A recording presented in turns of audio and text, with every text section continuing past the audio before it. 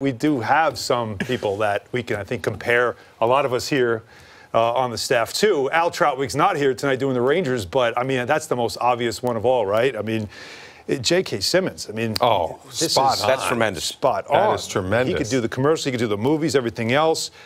But, you know. Al could get rid of the hair, and it'd be a good look. He would definitely be able to pull that one off, right? No question about it.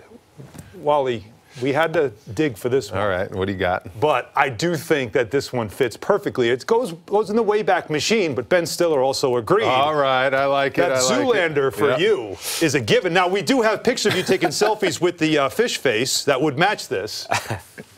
Do it for the camera, just once. Blue steel? Blue steel, maybe.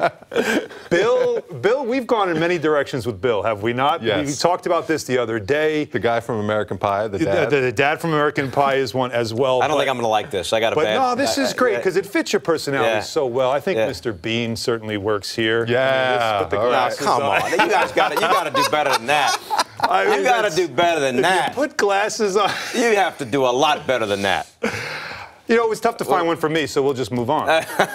There was no, we're not moving on. You're not going to get so lucky. There's really nothing. I'm very unique. So it's not anything. All right.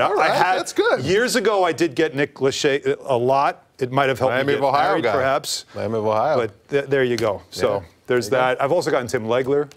Tim Legler from the NBA, a great shooter.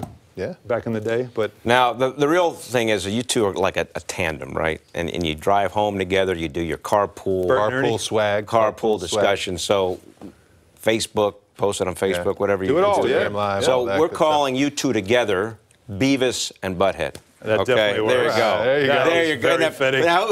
Now, honestly. Yeah. Who's home here? You're the dark hair guy. I'm the blonde. I think we got you guys. That's your butthead. That's usually how it works. Now, you're normally driving, right?